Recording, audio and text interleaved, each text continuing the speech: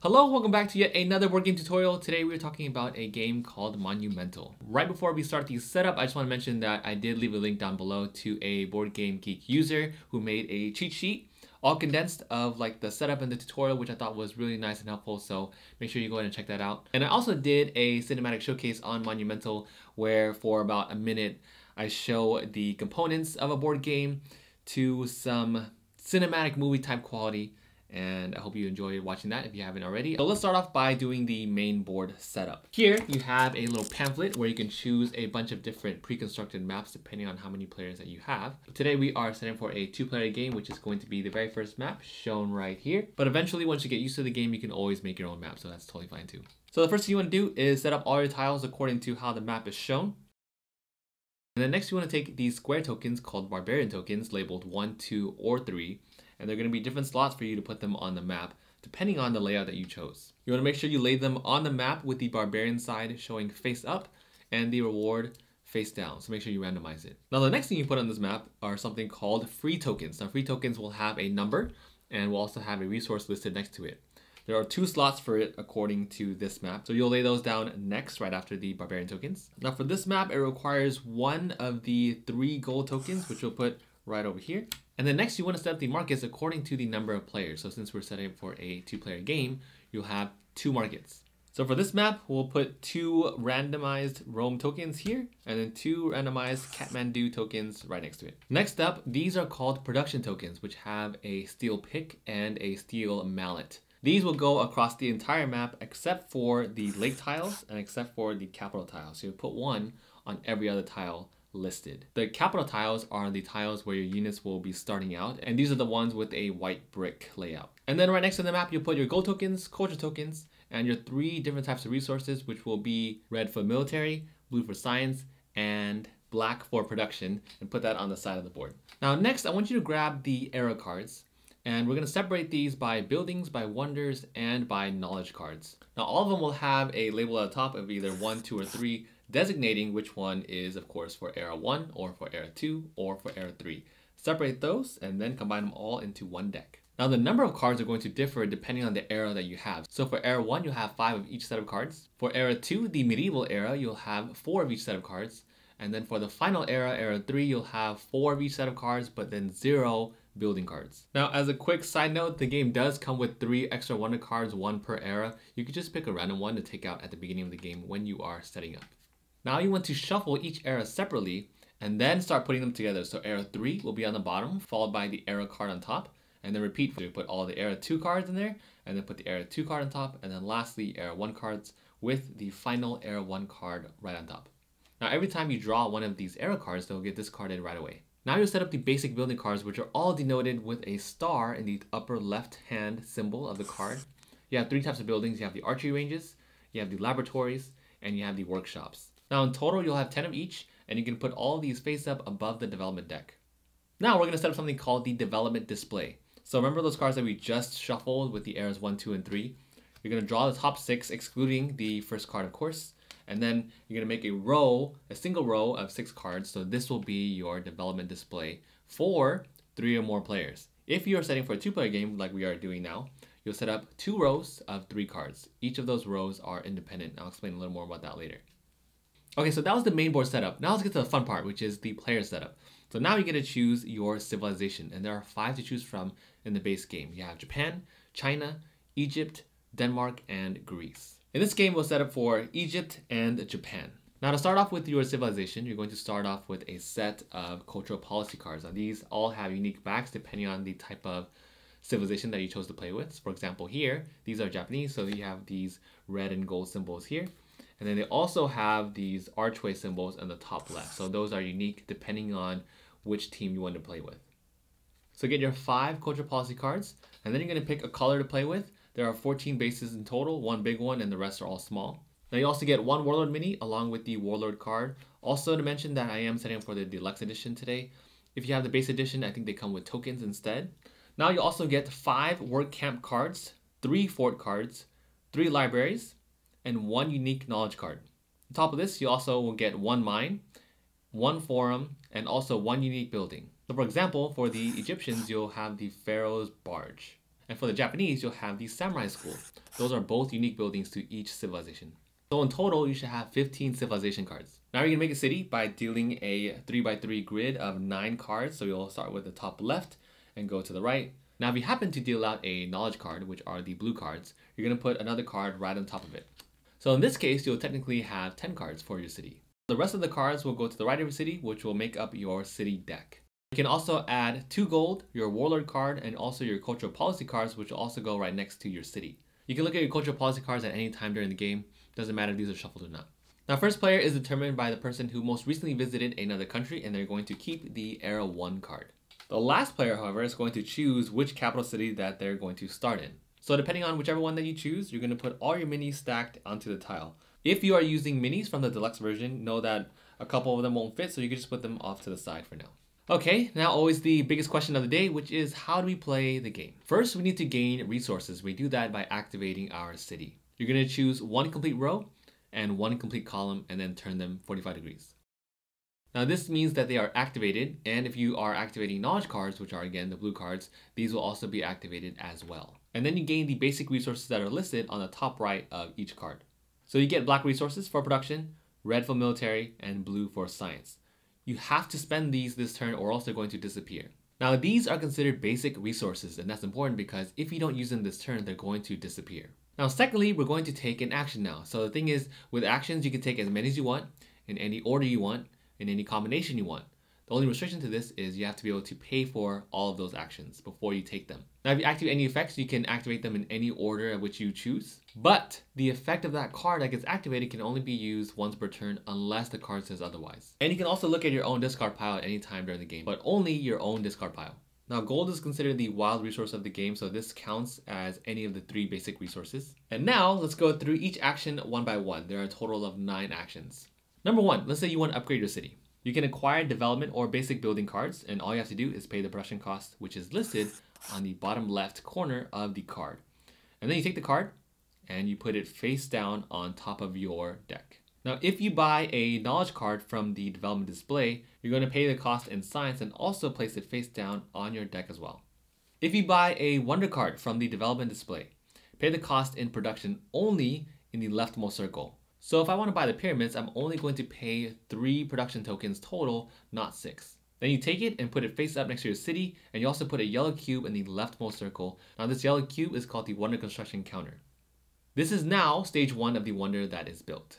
Now what's also important to note is that you can only work on 1 wonder at a time. So if you end up getting another one, you have to choose which one you're going to keep building. Now the one that you don't keep will get removed from the game. So this leads up to action number 2, which is completing a wonder. If you've already started construction on a previous wonder, you can pay the cost in the right circle, and you can do this in the same turn.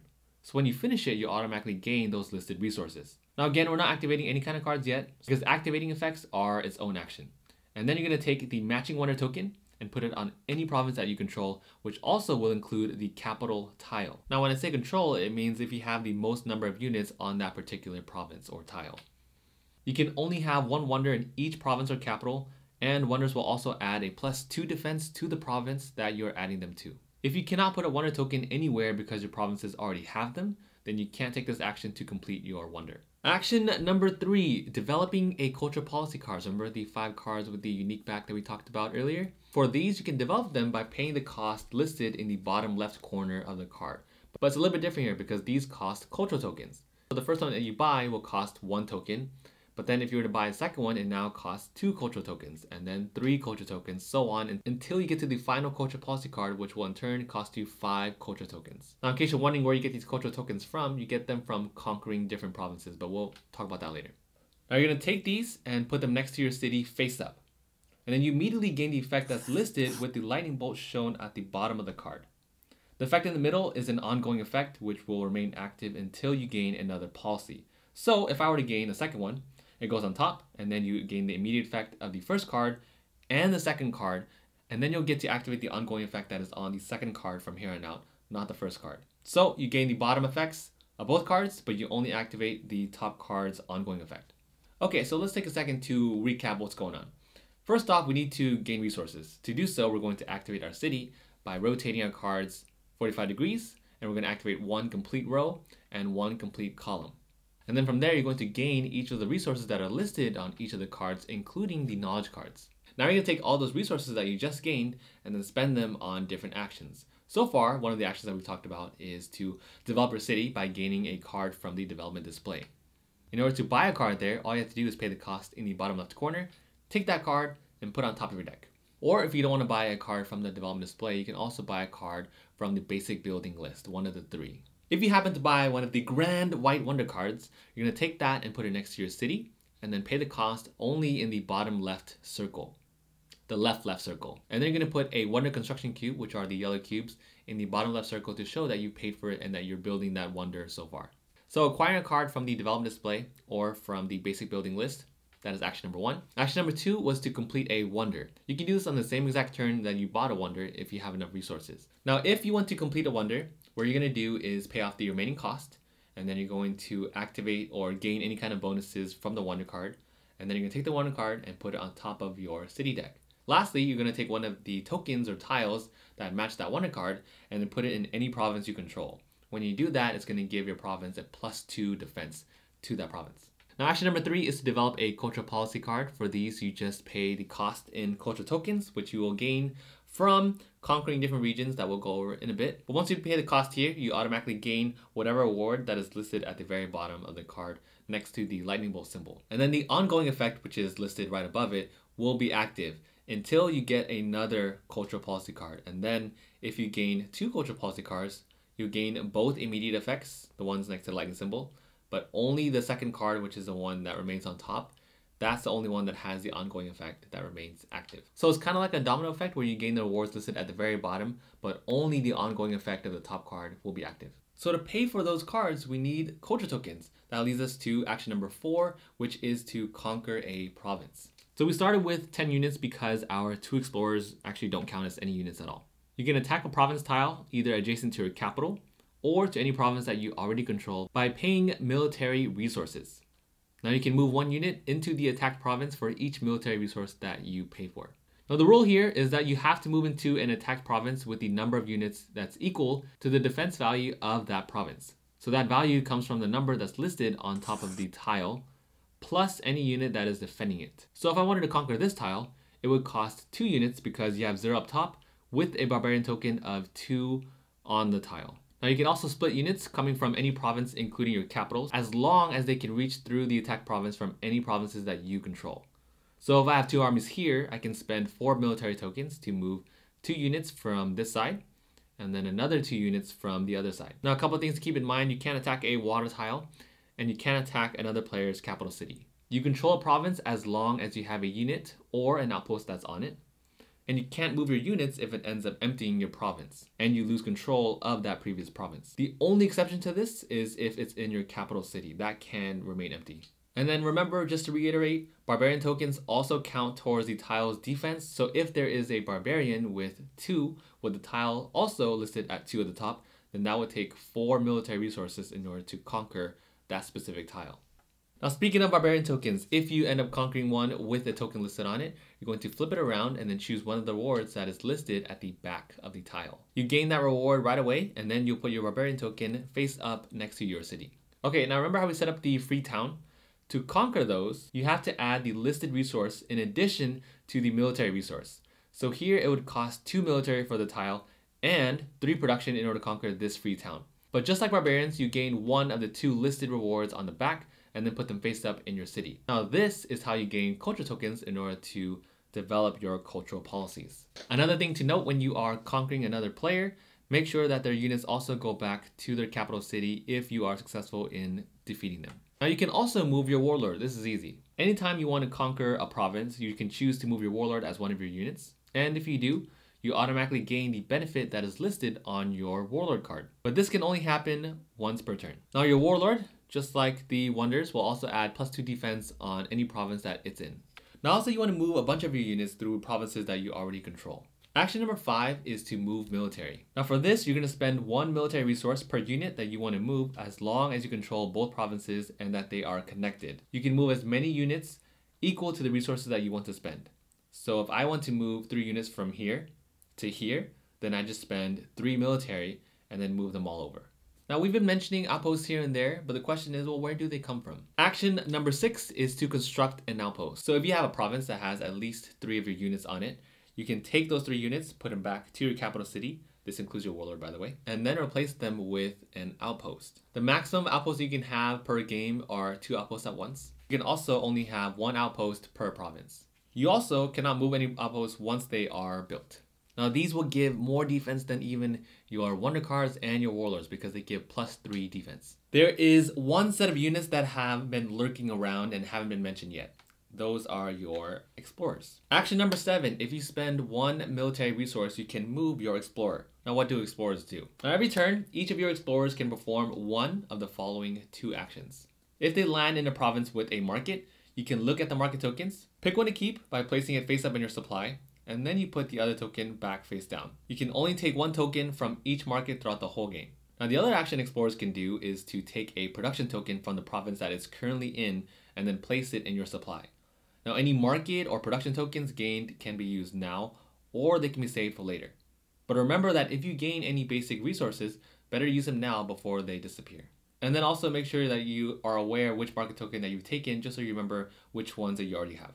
And as a reminder, explorers are not units, so they cannot be used to conquer, which in turn means you cannot control a province with an explorer. Almost all the actions done. Action number 8 now is to use a card effect. So remember all the cards that we activated in our city? Now we can use any of those effects, if any, in any order. You can also activate your cultural policy card if you have that as well, and or your wonder if it is completed. Now remember that these card effects aren't mandatory, so you don't have to use them if you don't want to. And that leads us to the final action, action number 9. Action number 9 is to make scientific progress by using 2 scientific resources and then drawing the top card and activating it immediately from your city deck. Now once you resolve all those effects, that card gets immediately discarded. Now as you perform as many actions as you can, I know what you're thinking. Hold on, Tim, that was 10,000 actions. Can we get a recap here? Yes, my friend, yes you can. Let's summarize all 9 actions really quick. So we just activated our city by column and by row, gaining all of the listed resources. Next, we start taking action to spend all of those basic resources that we just gained. We can get a development or a basic building card by paying the cost listed on the bottom left and then putting the card face down in our deck. If we get a wonder card, we only pay the left cost in the left circle, moving the wonder next to our city with a yellow cube or the construction token on it. Number 2, we can activate those wonders by paying the cost on the circle to the right of it, getting the completion bonus, and then putting that card on top of your deck. Next, we're going to put the construction token back into the supply, and then put the matching wonder token on any province that we control. Now these will give +2 defense to whichever province that you add them to. Number 3, we can develop a cultural policy by paying the culture token that is appropriate at the time. So if you have 1 culture policy developed, that will cost 1 culture token. Once you start adding on more culture tokens, you activate the bottom immediate effect right away, like a domino effect, but only the top card will have the ongoing effect active. Remember that the first card costs 1 culture token, the second one will cost 2 culture tokens, and so on. Wait, hold on, how do we get these culture tokens? Good question, but you know the answer to this now, and that is from conquering a province, action number 4. All you have to do is have an equal number of units that you can move to that province, as long as it matches the number from the Barbarian tokens and from the number on top of the tile. So if I have a 2 listed on the Barbarian token and 2 listed on the tile, then you need 4 units to move over, which in turn means you need 4 military resources. Remember that you can also split your units. So if you're trying to attack one tile from multiple sides, all you have to do is pay 1 resource per unit that you're going to end up using. And you cannot attack another province if it leaves your original province empty, unless it is your capital city. Also, you can't attack another player's capital city or the water tiles. Now, if you attack a province and it has a Barbarian token on it, flip it over and pick one of the 2 listed rewards on the back. And then you'll place this face up in your city. You also will gain the production token if a tile has it too. And then if you attack a free token or free city, you also have to pay for whatever's listed at that free token. So for example, if the tile listed 2 and your free city has a 3 with 3 production tokens on it, then you have to pay 2 military and 3 production tokens in total in order to conquer the city.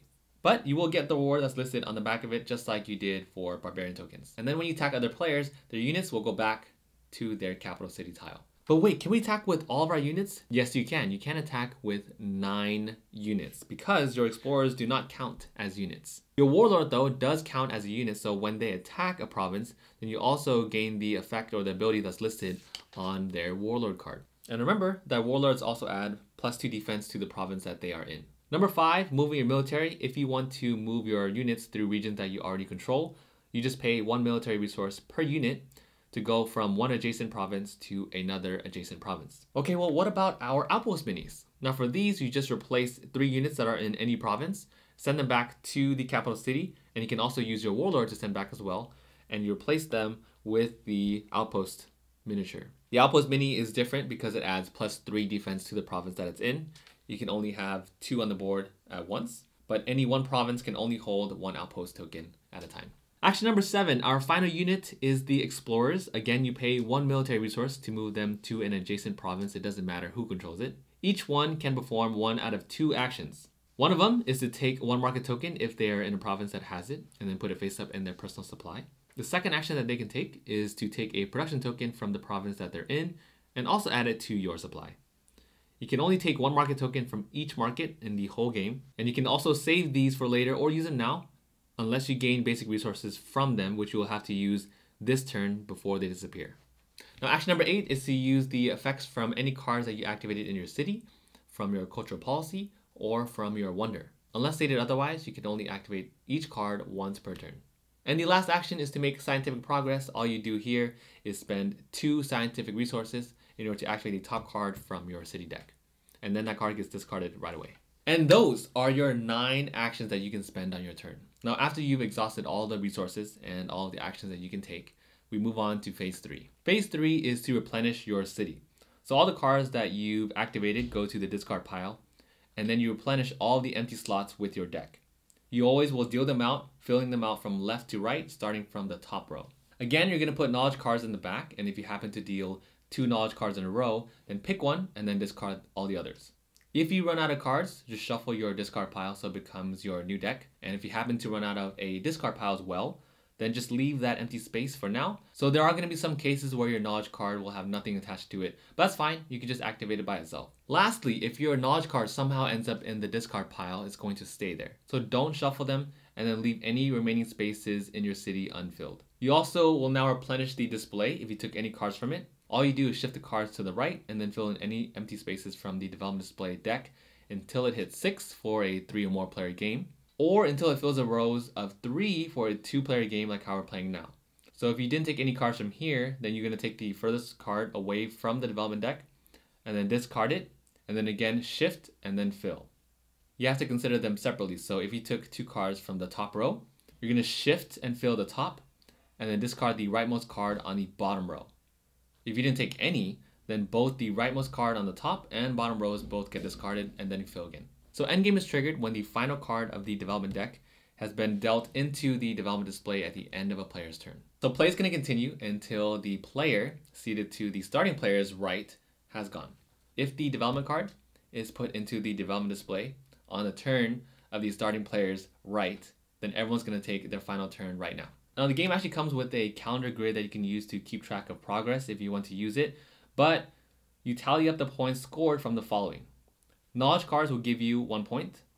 Wonder cards will give you 2 points. Every cultural policy card that you've developed will also give you 2 points.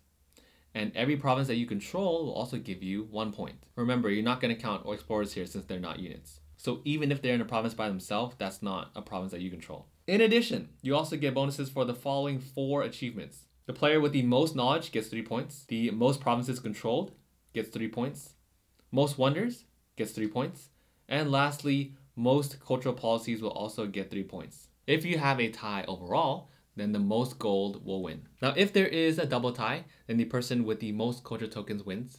And if there is a triple tie, then we're going to sit here and we're going to play again, okay? Because there are no ties and shared victories in board games. That is illegal. It's so weird. It says that right here in the rulebook. Word for word. But that is a tutorial on Monumental. I hope you enjoyed it. Hope you found it helpful. And hope you have a great time playing. But until then, I will see you all on the next video.